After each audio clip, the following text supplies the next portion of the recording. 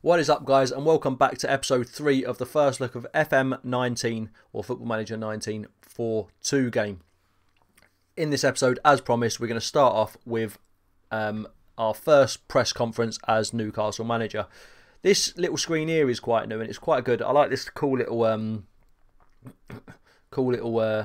thumbnail there with our manager picture there and our name and everything. Hashtag Newcastle. We've also got a bit more information about who's going to be involved in the press conferences.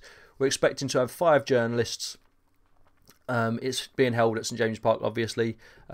Notable journalists in attendance. You've got Thomas Kane from Sky Sports News, who doesn't really care about you, as neither do all the other 4 notable journalists in attendance. Calvin Thompson from 442, Oscar Hallin from Goal, and Craig Calder from BBC Newcastle. Likely talking points, this is what they're going to touch on. The new job, your management style, your relationship with the board, Jamal Lascelles, okay? Press impressed, the media are expected to touch upon your relationship with Mike Ashley, with particular focus on certain conversations the pair of you may have had recently. So be careful with their line of questioning, because I'm not a big Mike Ashley fan, but don't tell them that. So let's go and attend the press conference and see what they've got to say. So this is new, this whole background. It's actually a press conference room, which looks pretty neat. You would think Newcastle would have more comfortable chairs, but it's only the press, so who cares? Hi Kylex, says Thomas Kane. What are your initial thoughts on taking the Newcastle job? Again, you've got your assertive, passionate, cautious and calm. And as annoying as it can be sometimes when things aren't going your way, it is key to maybe use these properly. So I think passionate. My initial thoughts as a Newcastle fan taking this job, I'm very excited. This is a great club and I can't wait to get stuck in. I'm looking forward to getting to work. There's a lot to do here, but I'm proud to be given this opportunity. I don't wish to discuss this. Managing this great club is going to be a great challenge, both personally and professionally. It is an honour to be sat here in front of you. I'm delighted to be the new Newcastle manager, and I know that whilst I need to be patient, I can bring success to this club. We're going to go with that one. Calvin Thompson next from 442. You stand here today unveiled as the Newcastle manager. As a big fan of the club, surely this must be a dream come true. We're going to stay passionate because this is our dream. It's a special day for me, but there's work to be done and no time for reminiscing. I have to be careful not to let my love for this club affect my judgment. I don't think this is appropriate for me to comment on. I cannot stop smiling. This is a wonderful feeling. I've dreamt of this moment for years. I mean, I support the club, but do I want them to think it's everything I've ever wanted? Maybe not. We're going to go with... we're going to go with that one. It's a special day. Oscar Hallin, do you feel the expectations asked of you this season have been fair and realistic? We'll go with calm now. I'm very happy with the direction we're going in. Everyone at the club wants to be the best they can be. Nobody more so than me. If the club is really progress towards the higher reach of the game, everybody has to be ambitious and aim high. That is what we're doing at the moment.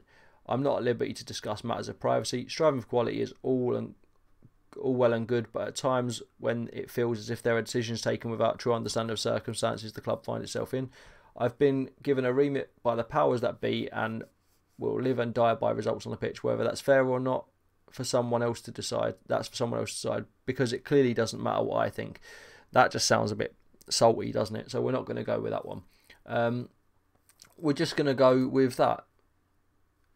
You can also, before I mentioned, you can add additional comments, but they don't really make any difference. They just sometimes come up on the screen. So it doesn't actually affect the game. You could say one thing and then type something completely different, and you'd still, the answer you click will be the one that affects things, because obviously the computer doesn't understand that you're having a go at it or whatever. Also down here we do have some information. So I'm the Newcastle manager. I'm on 56k per week until 2019, so a 1-year contract, which is standard for a football manager when you're starting out.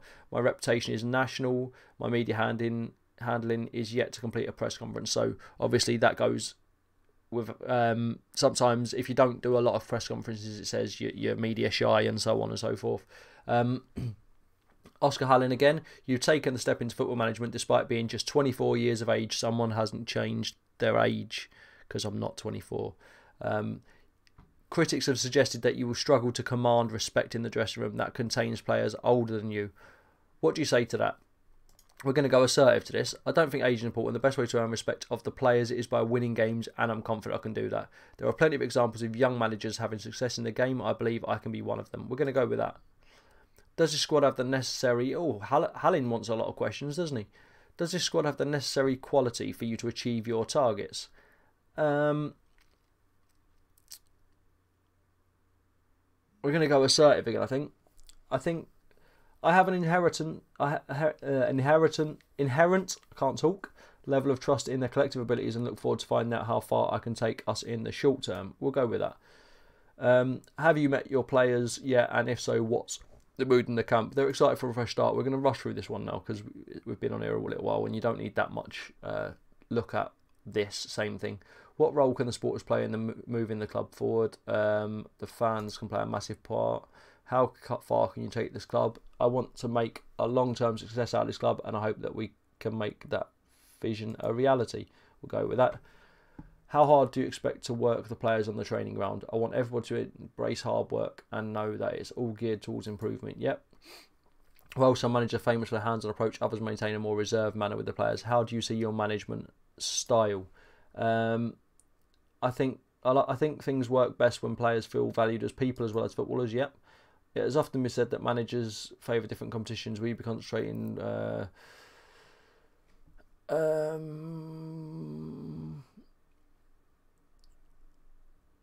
don't think it's right to prioritise one competition over another at this stage. Will you be looking towards the likes of Jamal Lascelles as the focal point of this team right now? He is our captain in real life and he is a boss in the game as well. So hopefully we can keep him. Passionate. He's a tremendous player and he's inaugural to our chances, or whatever that said. So we're back to the inbox and we can play advice. This is again the assistant or your coaches coming to you and saying, I think Juanito Lopez should be moved from the under-18s to the under-23s, could be of use to the under-23 squad. So we can apply that by clicking this tick here. He's obviously outgrown the under-18s, which is good news. Respect from the players due to positive relationships is my manager support level. And we've got these players who have good potential, and that's just letting us know, basically. And this is basically the outcome of the press conference. All that for this little screen here. So FM prepared to wait for success at Newcastle. KylexFM faced the media for the first time as Newcastle boss today as he attended a press conference to announce his role. FM fielded a range of questions such as new job and his management style from the likes of Sky Sports, 442 Goal and BBC Newcastle.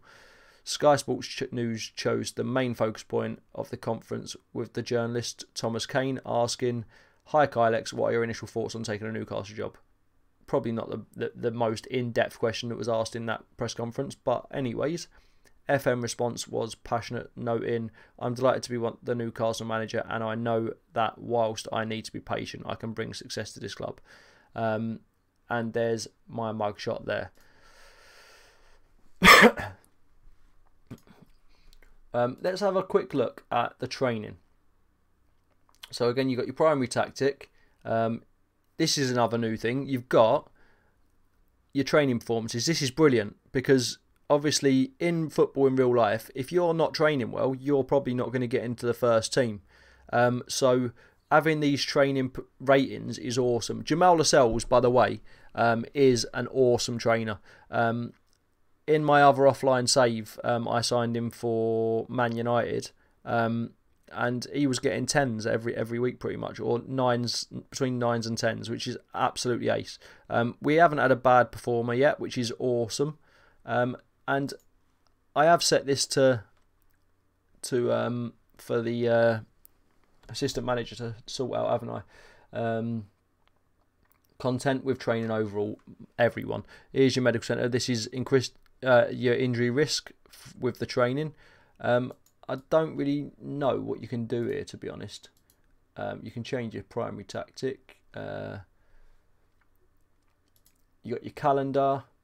So this tells you, obviously, this is previous and this is now. So that tells you you've got physical, outfield and rest. Physical, outfield and rest. Then on the Wednesday you got 3 training sessions. On the Thursday you got 2 training sessions and a team bonding session. Again, the assistant manager is doing this because it just takes too long to sort out otherwise. I've some people have spent 3 hours sorting their training out. So we're just letting him do it and I can explain it to you.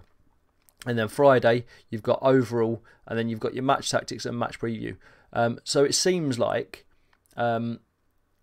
these greyed out ones are already done. What does it say? Wednesday the 27th. Yeah. So they're already done. So this is the next day, and blue seems like proper training. Green seems like maybe more helping the team morale and all that sort of stuff. And then you've got these, which match tactics and match preview, the light blue, which seems to be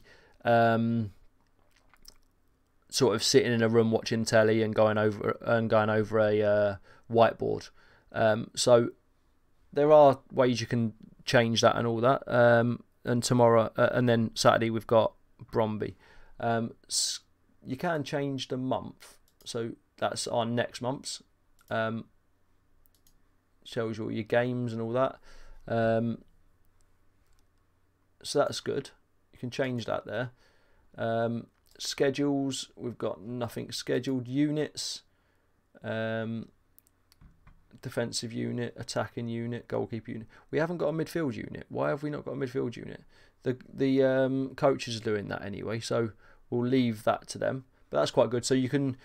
This is training them in units rather than as a full team, where your attackers are probably not going to benefit from defensive training, which is what has happened in the previous games. In this game, you can do defensive unit training, attacking unit training, and goalkeeper unit training. Mentoring is basically the I can't remember what it's called in the last game now. It's just completely gone out of my head. But basically, it's where you ask other players to mentor younger players. So you can add a group, but instead of asking one player to do one player, you can add the group. So let's go. We'll just put strikers. You can do this however you want. Some people were doing it. I'll show you now. So let's add player to this group.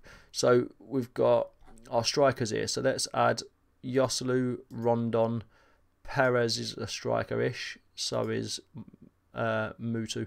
So you've got here your personalities. So you've got fairly professional, balanced, ambitious, fairly ambitious. Some people do the it on personality. But if you've got a youngster who you want to be more rounded, you know, if you put him in with these 4 first teamers, he's probably going to be a bit more rounded. The problem is I haven't, and I don't know if this is a bug on FM19 beta or what, but it seems like you can't add your under 18s or your under 23s into this group of players, which sucks a little bit because they're obviously the ones you want to mentor. So we're just going to go with that for now. So now we've made our group there. So you've got your Muto, you've got all your players there, their hierarchy. So Muto's an influential player. I'm not sure how.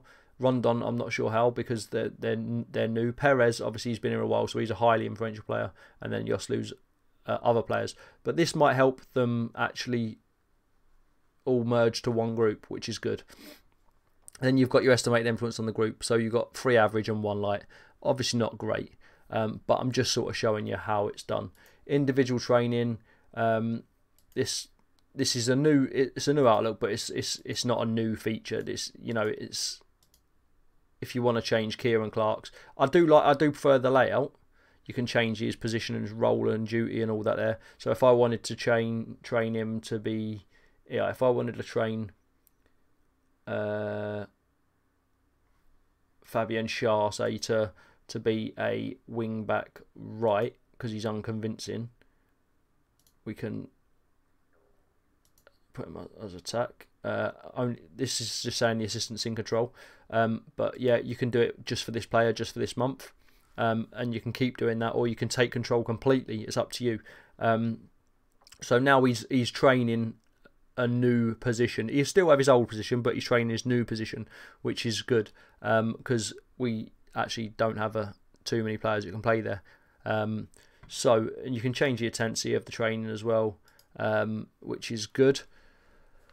Discuss trait. So you can change traits and stuff like that. That's all brilliant. And then you've got your rest. So normal intensity training, you can change them to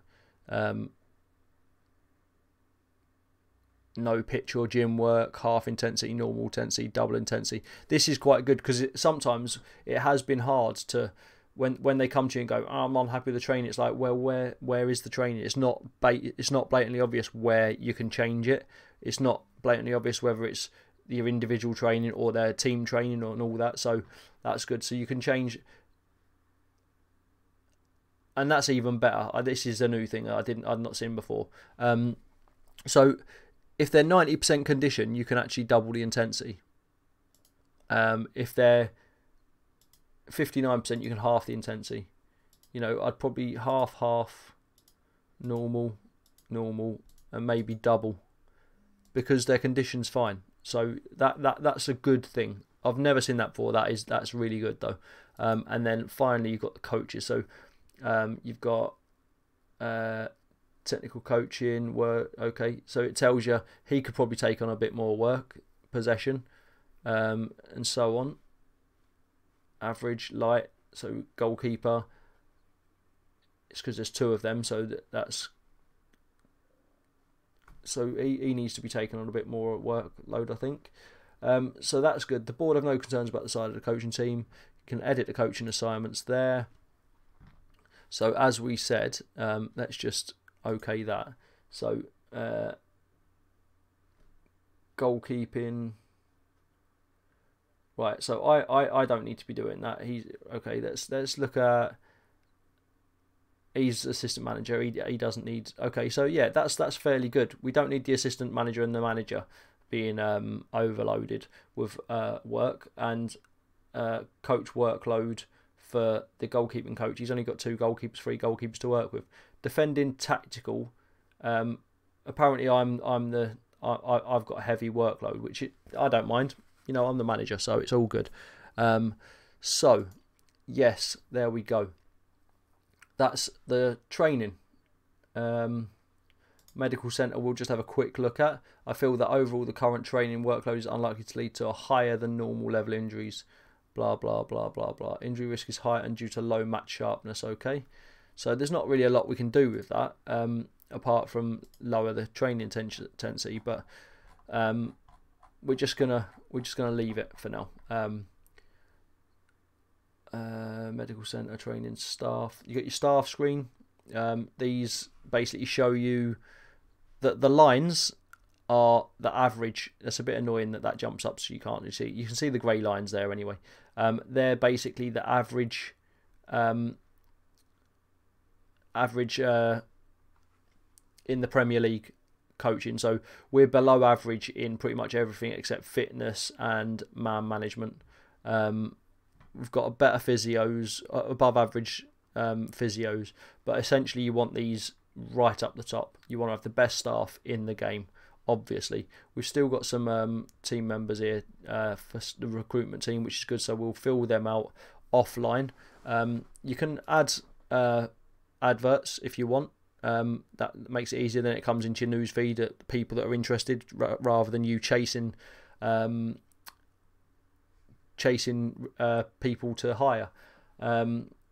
So yeah, that's that. And you got your responsibilities that you can change at any time. So if you want to add more responsibilities to your assistant manager, if you don't want to take certain things, you can add it, give your assistant manager. Staff search. This is where you'd search for your staff if you didn't want to place the advert. But why not add? See, Tony Adams would be a good one. He's a director of football. But we're not gonna start hiring. In fact, we will. We'll go to approach to sign, and we'll see if he wants to join us. I mean, we'll give him that. I mean, is that the Tony Adams? I think I've just hired some random person because he sounds like a footballer. Let's have a look at his history. Oh no, it is. It is. Okay. Stay off the alcohol. Yeah. So that's your staff search, staff shortlist. So obviously, because we've bid for him, he's in our shortlist now. Job centre. If you're looking for new jobs, because your job's, you know, what's the word? If your job's, you know, on its way out, if they're looking to sack you, then you can always look for a new job in the job centre. And there's your job security. There we go. If your job's unstable, that's the word I was thinking of. So all these are stable at the minute, but these will change, and you can apply for jobs that are either already going, which these are, or you can so you can apply for a job or declare interest in the job, or you can apply for jobs that are, you know, managers' positions that are unstable. So that's awesome. And I think we're going to leave it there for this episode, guys. So thanks for coming. Thanks for watching. I appreciate it.